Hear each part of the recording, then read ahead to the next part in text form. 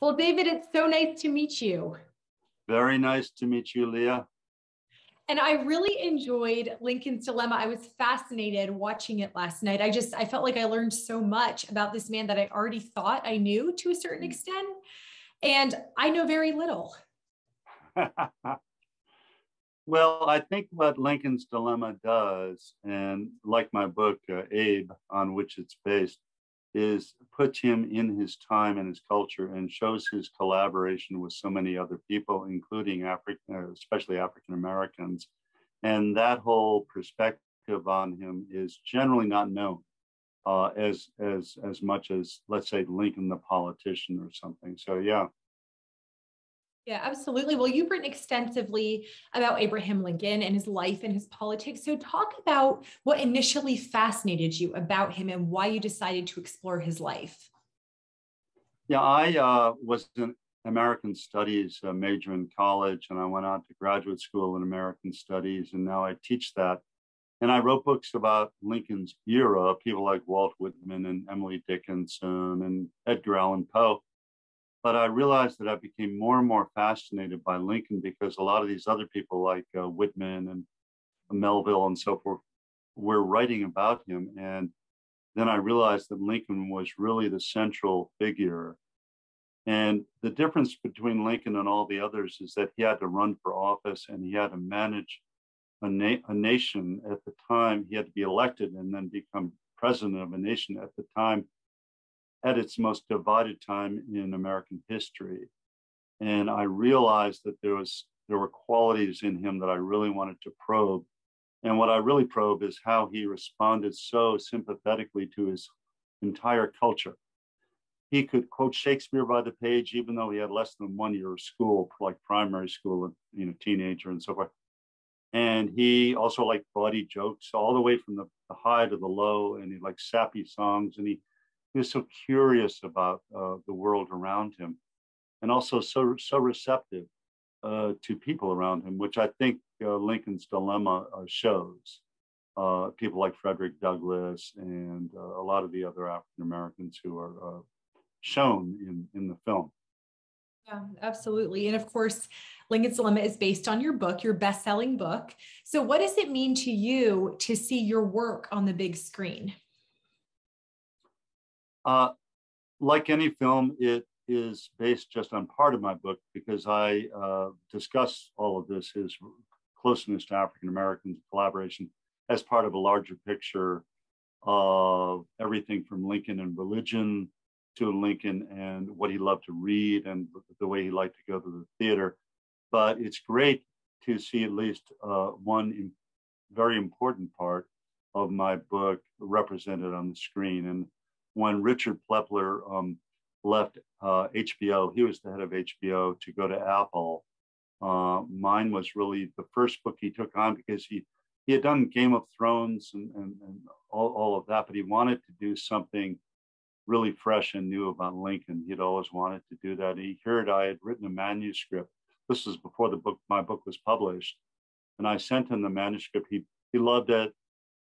He passed it on to the producers, the Kunharts. They loved it, and it just went on from there. We signed up, and it took about a year and a half or 2 years to make it. I worked with the producers, and it was such a joy for me. And people who spend a long time thinking about Lincoln come out quite optimistic. And I was just so very happy that it finally made it to the screen and will be watched by, I don't know how many people, but I think a lot of people.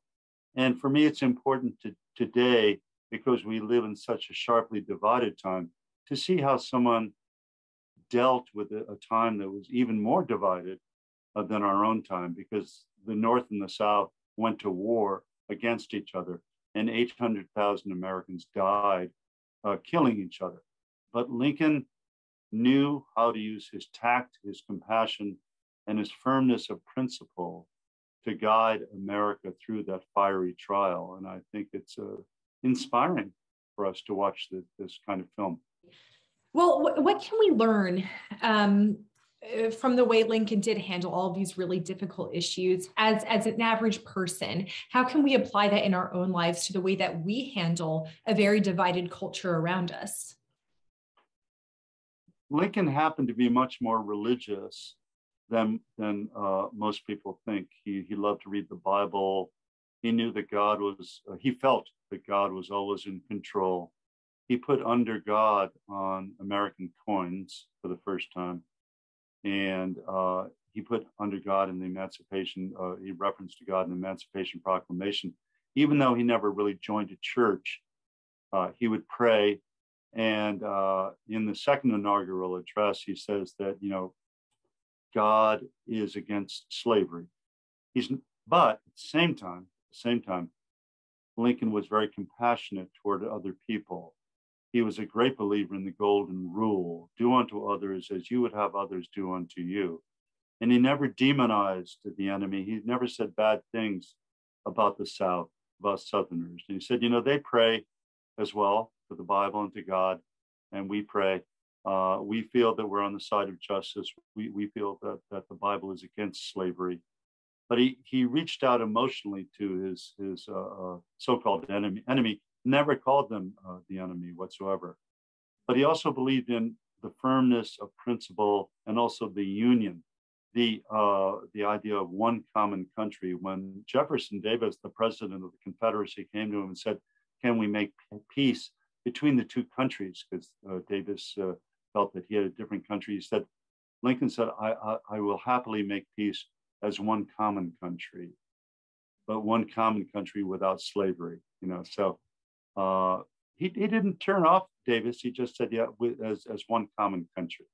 So all of those things together, and the fact that he had a real folksy persona, Abe, Honest Abe, Uncle Abe, Old Abe. He didn't even like the Abe nickname, but he knew that without that persona, without the common man, image, the people wouldn't love him as much as they did. And he really projected the image of Old Abe. Yeah. Yeah, I thought that part was so interesting. And in the beginning of the series, it suggested that there's too much hyperbole when we talk about Lincoln in general. Either we sort of make him a villain or a hero. So can you explain that a little bit more?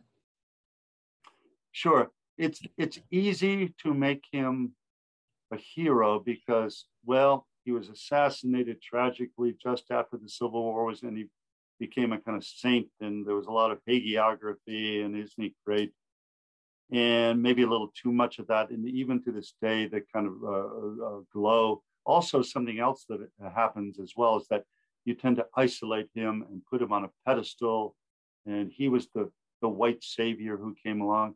He would be the first to say, no, this was a group effort here. This was a group effort.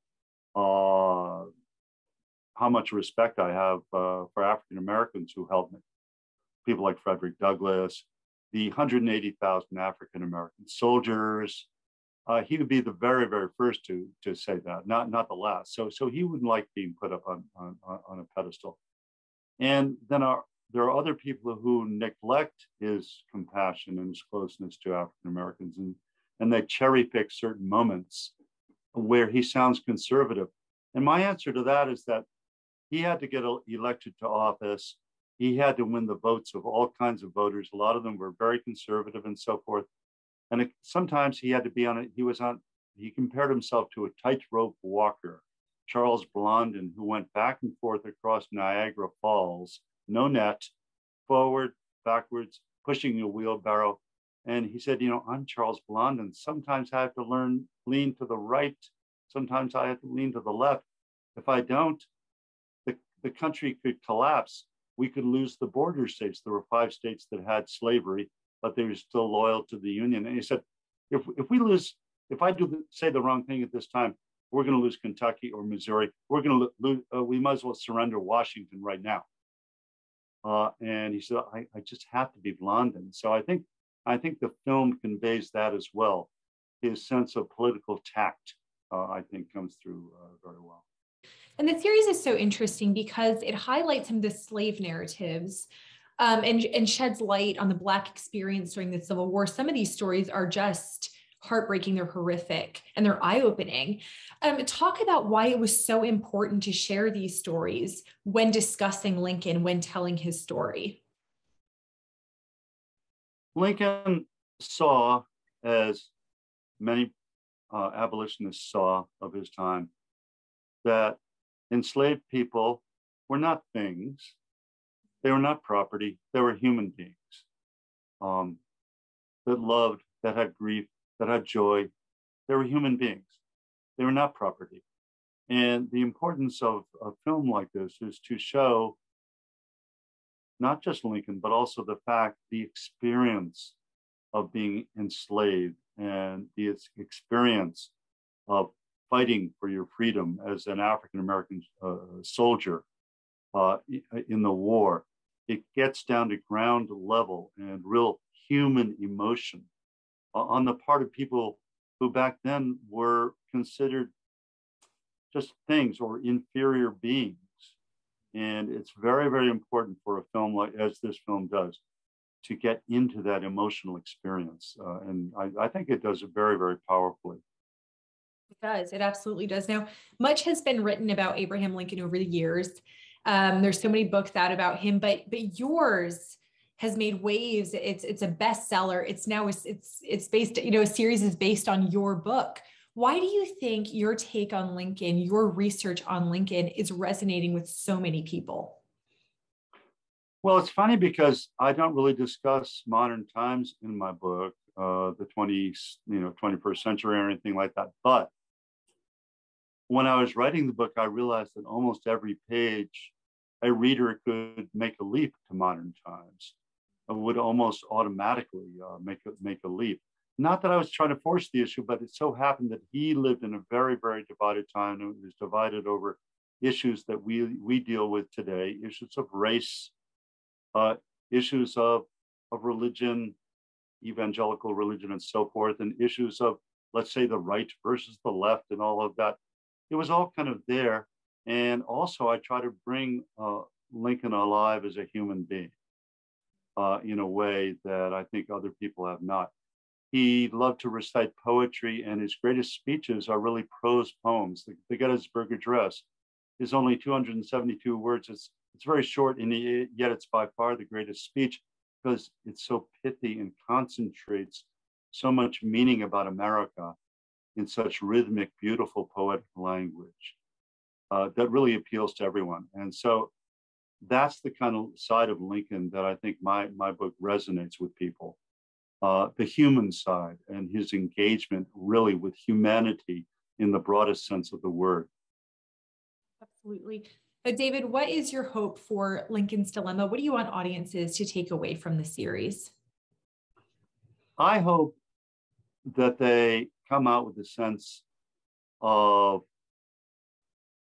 a leader being capable of openness to various voices, the voices of various ethnicities, various religious points of view, and a leader who is truly human and, as he said, malice toward none, charity to all, even refusing to demonize your enemy. He never demonized the Confederacy or the South or anything like that. And yet, a leader who sticks to principle, the principle of justice and equal rights for everybody. So I hope they come across with that message. Wonderful. Well, thank you so much for chatting with me. I really enjoyed it.